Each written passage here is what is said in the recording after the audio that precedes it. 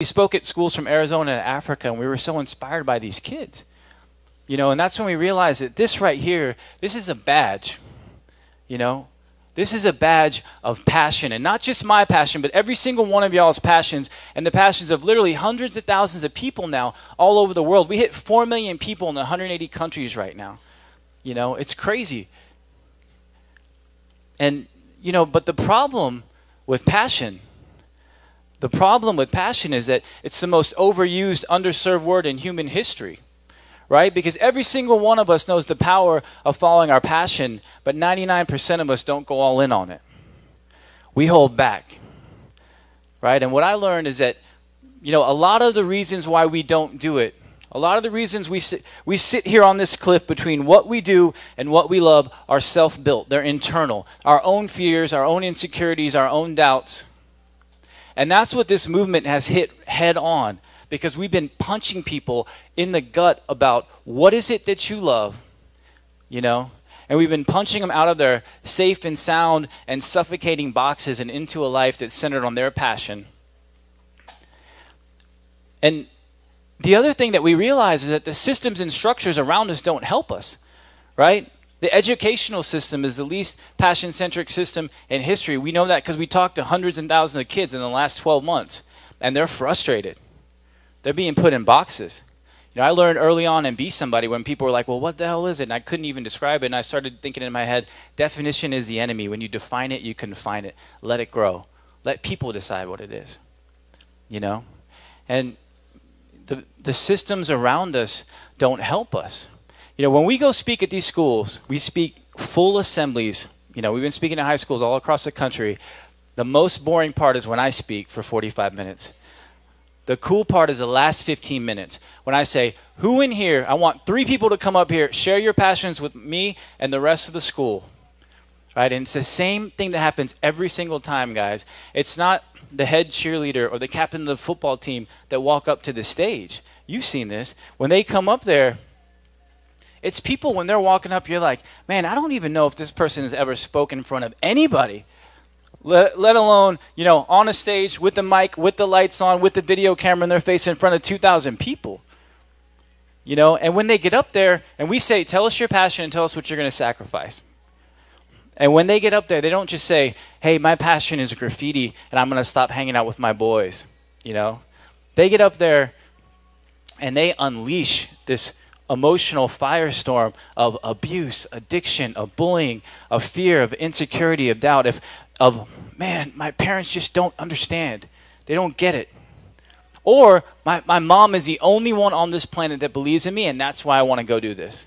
Everyone else thinks I'm crazy. You know, they erupt, you know. And every single time I've been either on the stage or in the front row, and I've been sitting there thinking, I'm just a regular freaking dude. But I can make every single one of these kids' dreams come true by just connecting them with people. Oh, Blandon, you love rock climbing? Let me introduce you to Sierra. She's the best freaking rock climber in the world. You know? Oh, Rick, you love skydiving? Marshall Miller, Jesse, Neil Amundsen, those guys are the dopest skydivers on the freaking planet. Why don't we have them teach you? You know?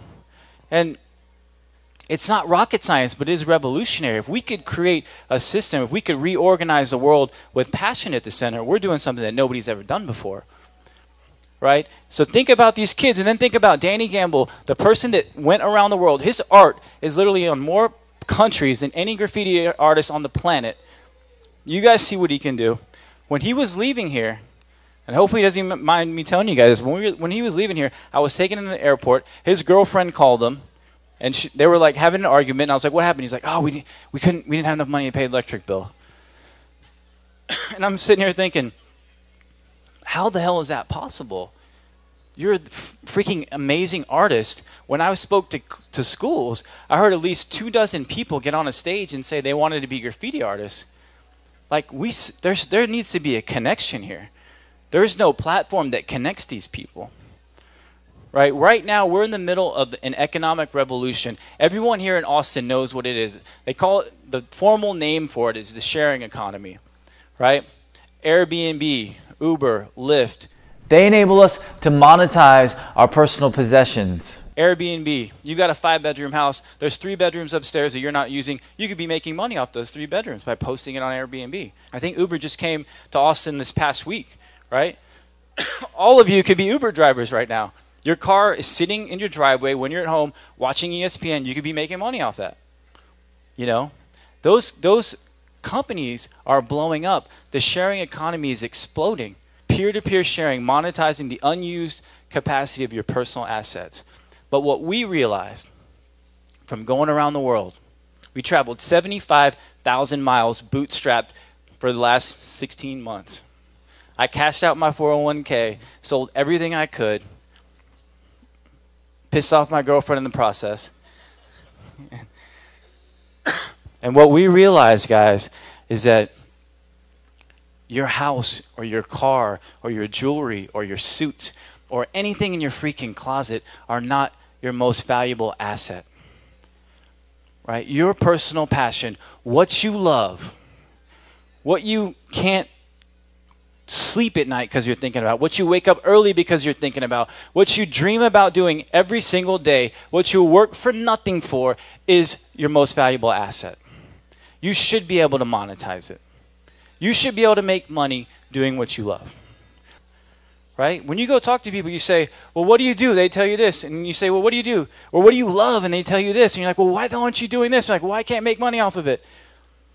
And that's what we want to change. Right? We believe we have the potential here, starting in Austin, to create the next economic revolution. And look me in the eyes. I'm not bullshitting you on this. I 100% believe it.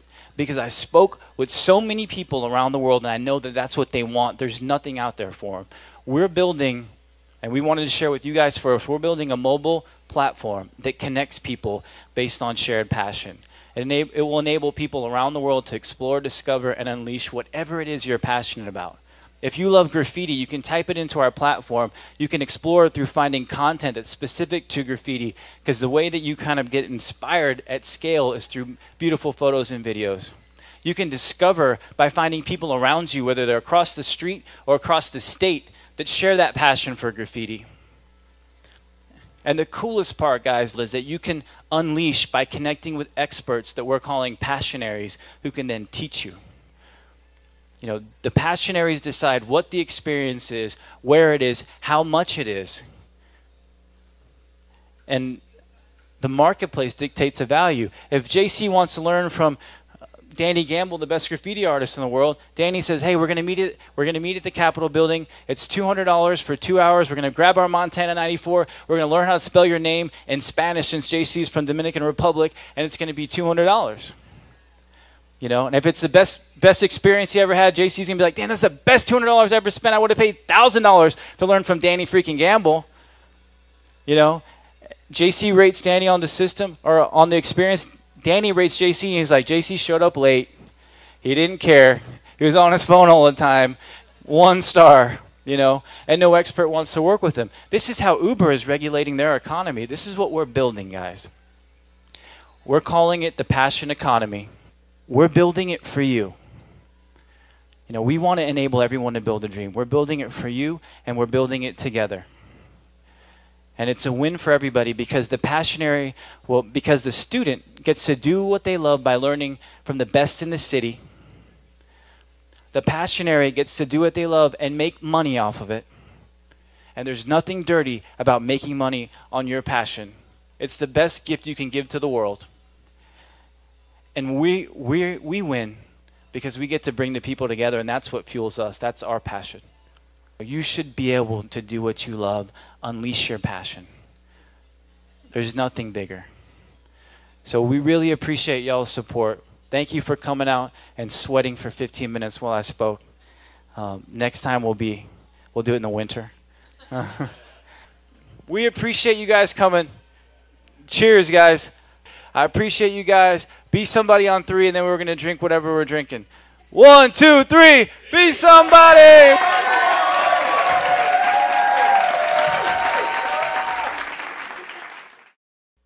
It's not rocket science, but it is revolutionary. If we could create a system, if we could reorganize the world with passion at the center, we're doing something that nobody's ever done before.